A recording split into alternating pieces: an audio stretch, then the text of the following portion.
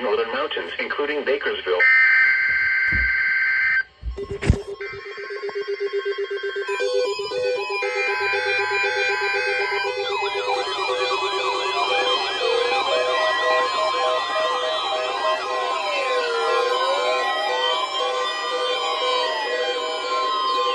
This is the National Weather Service Office at Greenville, Spartanburg. The preceding signal was a test of weather radio station WNG538's public warning system.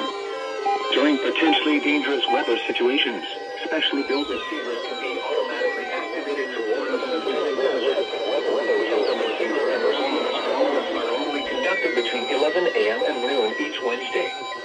If there had been a threat of severe weather, the test would have been postponed until the next available good weather day.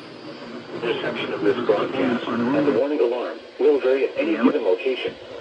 This variability, normally more noticeable at greater distances from the transmitter, can occur even though you are using a good quality receiver in good working order. The warning alarm will be activated for hazardous watches and warnings. For station WNG538, broadcasting near Linville, on a frequency of 162.45 megahertz, the warning alarm will be activated for the following counties in North Carolina: Alexander, Avery, Burke, Caldwell, Catawba, McDowell, Mitchell, Rutherford, Watauga, Wilkes, and Yancey. This concludes the NOAA Weather Radio All Hazards Torn Alert Test.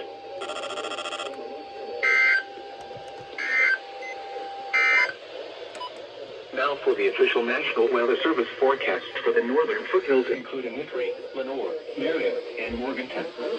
Today, sunny. Highs in the mid-80s. West winds around 5 miles an hour. Tonight, mostly cloudy. A chance of showers after midnight. Lows in the upper 60s. Southwest winds around 5 miles an hour. Chance of rain 50%. Thursday, showers likely with a chance of thunderstorms. Humid with highs in the lower 80s. Southwest winds 10 to 15 miles an hour.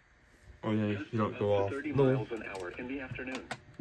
Chance of rain 70%. How? Thursday night, partly cloudy.